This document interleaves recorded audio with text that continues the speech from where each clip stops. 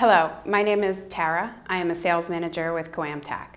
This is an introduction to the SKX SmartSled for use with Samsung Galaxy XCover phones. For demonstration purposes, I'm using the Galaxy XCover Pro. Inside, you'll find a quick manual, SKXPro mini guide, assembly manual, a protective rubber boot, a slide pad, screws and screwdriver for assembling, a USB-C cable, and the SKX SmartSled. The SKX has a hinged door, a USB-C connector, and scanning buttons. It also allows access to the XCover phone's buttons, camera, and headphone jack. It will come assembled with the hand strap as shown here.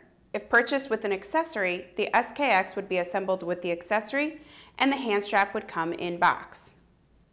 With the phone powered down, slide the XCover phone into the case, as so. Close the hinge top and snap it into place. For additional security, and if the phone won't be removed regularly, you can affix the screws provided here. To use with the protective silicone boot, insert bottom first and pull the boot around like so. Power up the XCover with the black side button. To scan, simply aim and press either green buttons on the side of the SKX. The red laser aimer will help guide the scanner. The SKX will come preset in USB HID profile, which will act as a keyboard wedge. This is compatible with applications accepting keyboard input. The data will populate into an active text field, like so.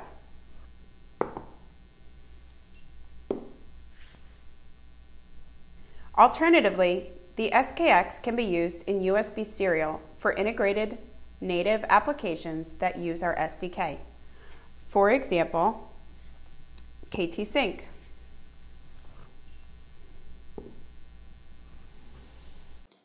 The SKX can be charged via the USB port or in a 1-slot or 5-slot charging cradle.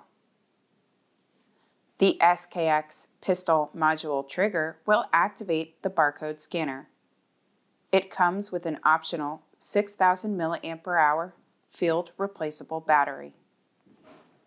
The pistol trigger module and an extra 6,000 mAh battery charge in a 1-slot or 5-slot pistol charging cradle. The 1-watt UHF RFID reader is activated with the trigger and has a circular antenna.